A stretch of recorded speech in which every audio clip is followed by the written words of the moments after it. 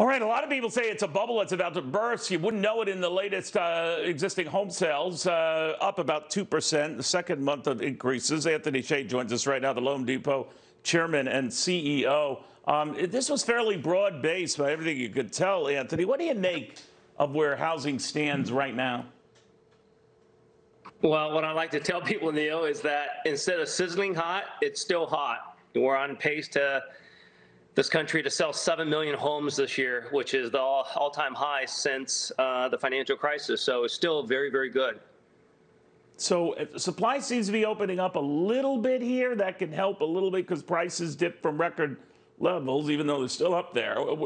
How does the next few months look to you?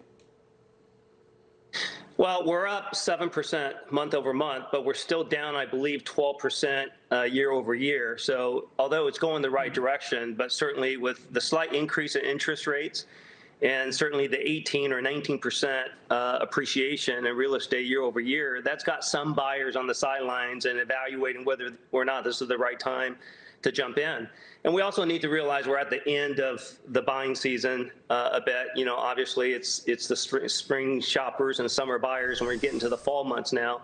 And certainly with the current world events and the pandemic with the new virus strain, it'd be really interesting to see whether or not this is just a temporary stall or it's going to get back to sizzling hot again. But nevertheless, the market is still very strong.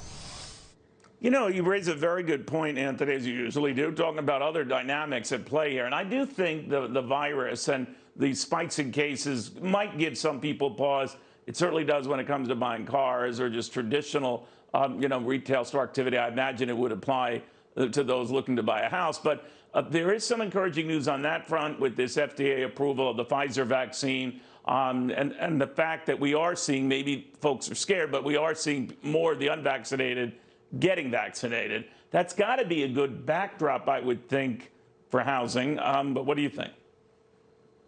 It is, but certainly if you look at equities and you look at some of the other economic signs, it's pointing to quite a bit of uncertainty. Certainly 60 days ago, I think there's a lot more positive sentiment than it is today.